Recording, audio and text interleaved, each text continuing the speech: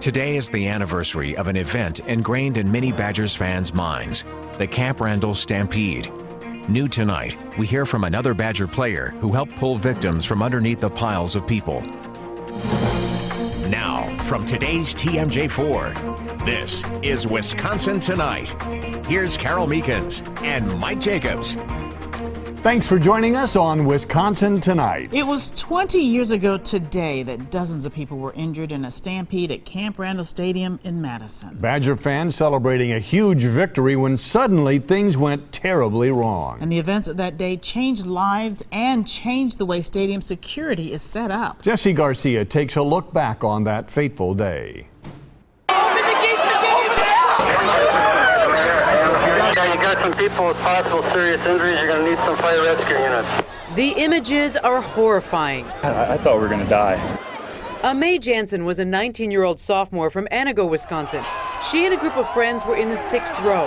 The Badgers beat Michigan for the first time in 12 years, and a party unfolded on the field.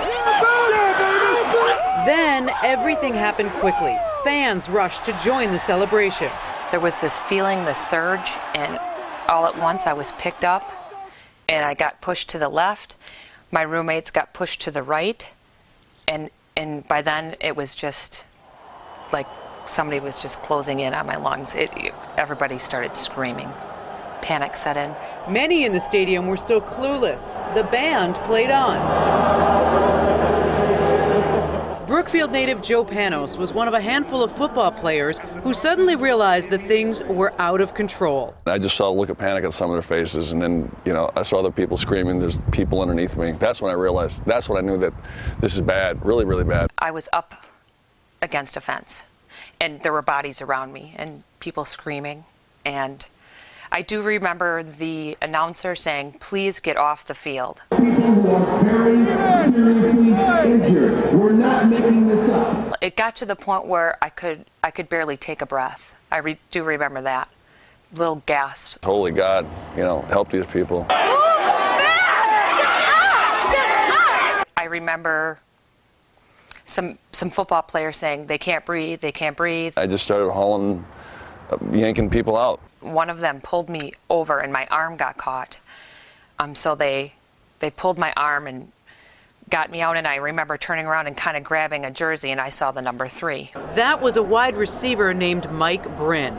And I remember getting her over the fence and walking her a couple feet up the tunnel and saying, "Go, leave, you're okay, get out of here." Nearby, Panos pulled 3 or 4 people from the bottom of the pile. They were called PNBs, pulseless non-breathers. Eyes were rolled over, they were blue, urinated on themselves, vomit coming down out of their mouth, blood out of their nose. Yeah, I thought they were dead. And within a few minutes, I could sense something was wrong. Now I got players coming in the locker room, they're crying. I can remember vividly seeing Joe Rudolph and a couple, they were kind of disoriented. It was scary, it was very emotional. May walked in a daze to her dorm and then to find her friend who was resuscitated on the field. The hospital was out of control as well. There were students everywhere. It was a sea of red. I went to the hospital 2 days later, and I visited the girls that were there, and it was kind of freaky because they're all bandaged up, and their eyes were red, like blood red. I mean, there's no white in their eyes at all because you get asphyxiated, and that's what happens. Your capillaries breaking. Your eyes look like demon eyes. Despite feeling some post-traumatic stress, May went to the Rose Bowl later that season. She and Mike Bryn, along with another student he saved, were also featured in People magazine. We will forever be linked somehow, some way. And, if I run into her in the streets in 30 years, we will always be friends. This is what the field looked like the day after the stampede. And this is what it looks like today. As you can see, those fences have been taken down. And while they do still have barricades in front of the student section, there are clear exit areas. I know we moved the students. We put them in the end zone now. We made some changes as far as exits, made some changes as far as the fencing. 20 years later, May lives in Peoria, Illinois, married, a mother of 3, and a lawyer. She keeps a scrapbook from the stampede and admits the after effects linger to this day. I think it will always be there, somewhat. I get a little leery at concerts, crowds, things like that. I always know where the exit is. Joe Panos is an NFL agent and a volunteer assistant coach at Arrowhead High School. A few years ago, a man approached him out of the blue and said, "You pulled my sister out."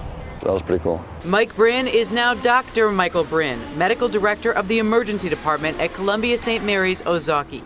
He knew from an early age he might become a doctor, but the events of that day helped solidify that in terms of it's inside of me.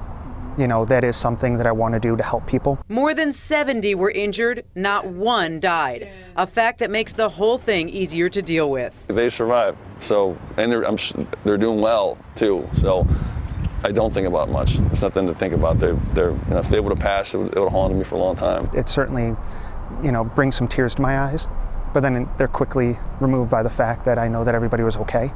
And in the end effect was that we all came together as a community, as a team, as a family, and more good came out of it than anything else. Mustard. Amay knows how close she came to tragedy. She never takes life for granted and feels extra emotion welling up when she looks at her girls. It so does. I mean, when you meet them and see how great they are, it does. Appreciate it. Everybody was lucky that day, and because of that, we got lucky that we were able to end up with her. Oldest daughter Grace sums it up best when she says this to her mother. I love you. The players from that 1993 Rose Bowl team will be honored at the Badgers' last home game this year. Mike and Carol, you know, we don't get enough happy endings to stories. This one has a happy ending. It's amazing that people weren't killed in that massive humanity all just coming down, crushing people up against the fences. It's absolutely baffling. I mean, to think that there were over 70 injured, I think about 7 that were critically injured, had to be resuscitated, and that nobody perished. And it's really thanks to those football players and the paramedics who were there quickly, and other students who helped out as well. So, you know, it has a happy ending. Yeah. Hooray. And I remember on that day, we were just certain, looking at that horrible video and watching it, we just knew someone had died in this, and we turned out to be very lucky. And one of the positives, I think, maybe it was an unintended design flaw in the security. Obviously, that's changed at Camp Randall. I would have to think that other athletic facilities around the country saw what happened that day and made their own changes. I think you're absolutely right. Nobody's going to put a fence there that doesn't have any sort of exit to it where nobody can get through. A happy ending. Yeah, very touching. Nice story as always, Jess. Excellent. Thank you, Jess.